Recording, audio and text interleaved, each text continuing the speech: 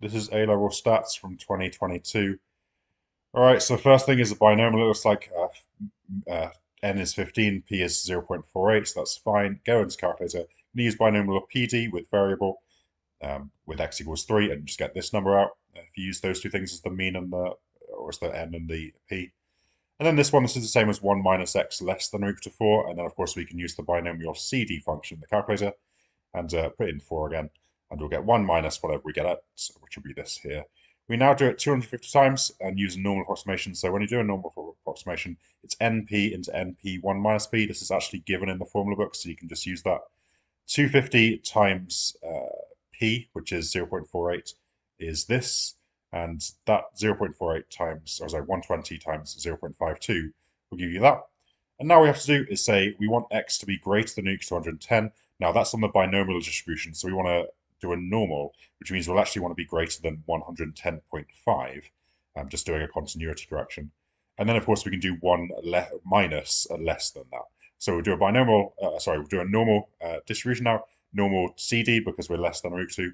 Variable, in fact, I don't even know whether that's an option there. Lower, upper, you can choose lower to be 0, upper to be this, and eventually, if you pick mean to be that, and remember standard deviation is root this, then we should get the answer of this, which we can then get with this. Okay, question number 2 then. So we've got all this going on. So it's one of these ones where you have to find the standard deviation of the distribution. So we're going to do x, which is this, minus mean, divided by standard deviation. So that's the initial setup. So it's normal where we don't know the standard deviation. So x minus mean divided by this thing that we don't know. And what does that equal? Well, it equals the chance of being under 2.5% in a standard normal distribution. So if you do calc inverse normal area 0.025, which is this here, and then mu, that should actually look like a mu. But whatever. So you do mu equals 0, standard deviation is 1. You end up with this. If you type all that into a calculator correctly, you get this. And then, of course, you can solve for x and you get what they wanted you to get, which is nice. And then you calculate the proportion between this and this. So that's the probability of being in between, again, with this normal distribution where we now know the standard deviation. Now, the probability of being between those two things is just the probability of being less than this one minus the probability of being less than this one. You'll forgive me for playing so fast, at least with these signs, because I just don't care. I just copy and paste the stuff I was doing before. It really doesn't make much of a difference. Then you type these things into a calculator using the same normal CD function we used on the previous page with these two numbers, this one first and this one, and we get these two results, which we take away and we get this. And then it says here, the cost of producing a single metal rod is that, where this is this. So if the rod is less than this, which has probability of this happening, then you sell it for scrap for this. If you're between these two, which has probability this, then you sell it for 50. And if you're bigger than this, which must have probability 1 minus this, which is 0.036, then you essentially make a profit of 40 pence, balancing out those two. So our total profit will be 5 pence times the number of these that we expect, which is this times 500, I think, plus 50 pence times times how many we expect to be here, which is this times 500, plus 40 pence, which is the profit from this exercise, times this times 500 to see how many of those we get, which makes total profit this. Except that's not profit, that's just the total, what's it called in economics? I can't even remember. The gross, whatever. We want to take away costs. It costs 20 pence per each of these you do, so 500 times, I'll change this to pounds now, 0.2. I did all this in pence, by the way, which is why I changed that to that. But now I'm actually working in pounds, I guess. 0.2 times 500 is this. You take these away, and you get this as your profit. The same manufacturer does this in large batches, probability of this having a fault. So we can just do binomial again now, I think. X will be n is this, p is that, I think is what we can use. And we just want to know what the probability of having 6 fewer than 6. So we just need to be probability less than or equal to 5. So calculate a binomial CD, variable x is 5, you type that into the calculator, you get this. And so that's the probability of fewer than 6 being faulty. But that's is nowhere near the 95% that they want. So it's unlikely that they'll achieve their aim based on this here, is what we'll say. All right, so apparently you need to know that if very small numbers in rainfall are given, that it's called trace or TR. I have no idea why A-level maths expects you to know that. So what is the point? Anyway, next you need to know that the mean is just the sum of all the numbers divided by how many there are, which I believe you learnt in like year 5 probably. And then the standard deviation is given to you in the formula book. This will be the best one to use because we have this tick, we have this tick, and we have this because we just worked out X bar. That's the mean. So we put that in there and we get this answer here. And then he believes that rainfall in August is less in the South UK than it is in the North, which is probably true. However, based on our large data set information, because we obviously all have the knowledge that whatever this is, Luchars, I don't know, because we all have the knowledge that Luchars is more north in the UK than Camborne is, this actually doesn't make sense, right? This more northerly place gets much less rainfall on average. So this doesn't support his belief.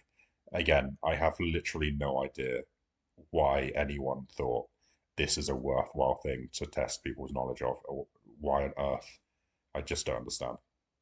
And no one is going to be able to explain that to me.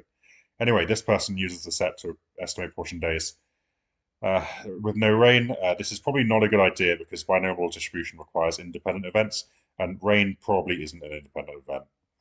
I mean, one day which has rain probably means it's more likely to have rain the next day as well. There are long periods of time where there isn't any rain, particularly in the summer, I guess. Like you don't want to just, yeah, this is just a bad idea. A dentist from past knows from past records 10% of people turn up late. Random sample of 50. So this is another binomial. You've got n50, p is 0.1, I would guess. Our null hypothesis is that the probability of being late is 0.1, and he believes it's changed. Now it uses the word changed. So we'll just say the alternative hypothesis p is not equal to 0.1. And then we'll do a two-tailed test, which means we want 0.025 on either end. So we just bang out the binomial distribution here. Probably the easiest way of doing this, actually. Like we're looking for the x value such that being less than that is 0.025. Probably the easiest way of doing this is just going to the tables that are in the formula book that you get given. Going to n is 50, p is 0.1 here, so p is 0.1, and just finding what value makes us less than this. And the only value that does that is actually this one right here. So we want x to be, so the probability of being less than or equal to x, or essentially equal to x, is this. And so we critical region is going to be x equals 0 on one side. And on the other side, 1 minus this is 0.975, is it? Something like that. Now we can see from here the probability of being less than or equal to 9 is that, which means that is saying the probability of being greater than or equal to 10 is also is 1 minus that, right? Yeah, right? Yeah, I'm correct there. Yeah, that's good. And that's within the critical region. This is slightly less than this is. So x is greater than or equal to 10 and x equals 0 are going to be our critical regions on each end. And the actual level of significance is just this number plus this number. You just add them together and you get your critical thing. Manager observes that 15 are late. 15 is well within the critical region, so it probably backs up his belief. 15 is the Venn diagram question. So, I mean, firstly, skilled is just this plus this over the total.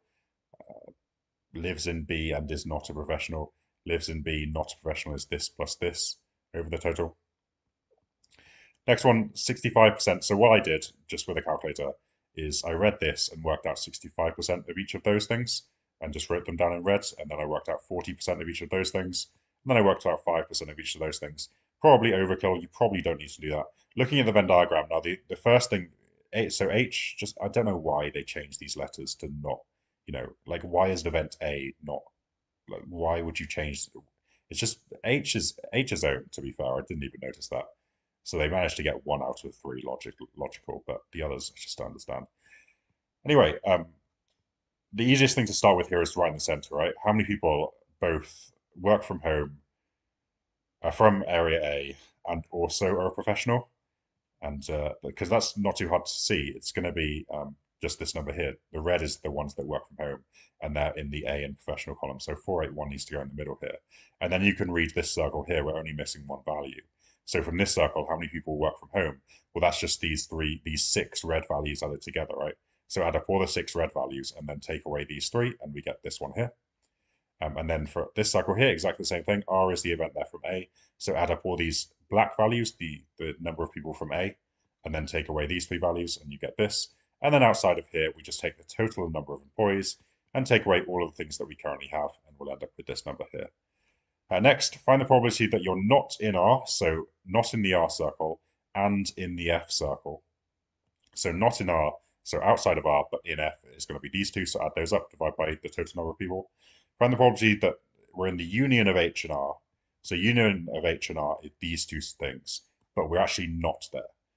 Um, so probability that we're just not there at all, which is just going to be, so sorry, the union of H and R is all of this, isn't it? Sorry, I was talking about the intersection. The union is all of this. So not in the union means just being one of those two values. So we add up those two and divide by the total. And then we can use the conditional formula, one for this one. So this is going to be the same as probability of F intersected with H, which is these two. So those two over the total divided by just the probability of H, which is everything in this circle divided by the total. So just for top bit, it's just these two divided by the total. And then this bit down here, probability of B, which is probability of H, is all of those divided by the total. That cancels with this, and you just get this over this, which would be that. Last question then. This is absolutely ridiculous. Interpret the nature. Okay, so M is the number of minutes of exercising each week. As you spend more time each week exercising, your resting heart rate goes down, is what you have to write, apparently. Because, again, that's considered something that's worth testing people's knowledge of in A-level maths. Product moment coefficient is this. We just need to bang out the table that says product moment coefficient in it, and we'll find, firstly, we should probably state our hypothesis, shouldn't we? H0 is that the coefficient is actually 0. Alternative hypothesis is that it's less than 0. I'll just do a one-tailed test. So I'm looking for one tail is 0.05, n is 19. I think it says before. I think I've covered up the knowledge that n is 19. Yeah, there, 19. So 19 and 0.05 is that. If our number is bigger than that, and you can ignore the negatives, then we can take the alternative hypothesis, which it is. So there is evidence of a negative correlation. Quite a lot of evidence, actually. It's quite a lot bigger. And finally, we'll do some actual maths to finish up the paper. So we'll substitute y in with this thing, and we'll do x in with this thing. And then we'll use log laws to move this minus 0.05 up to the top there. Then we'll do 10, we'll raise both sides to the power 10, which will cancel out this log 10 and just leave us with h. And when you raise both sides to the power 10 here, again, you don't do individual terms, you raise the entire side. You raise everything you wrote down here to the power with a 10 beneath it. Now here, we're adding up two things in an exponent. So what we can do is we can say this is the same as 10 to the power this times 10 to the power that. Because, of course, if you've got the same base and you're multiplying, you add the powers together, which would give us this line up here. Of course, this is just a number, and this here, this 10 cancels with this log 10, and we end up with this. We can swap those over if we want to like this, and now we can see that A, what they've given us here, is going to be 10 to the power 1.92, and K is going to be minus 0.05. And that's the whole paper. Thanks for watching.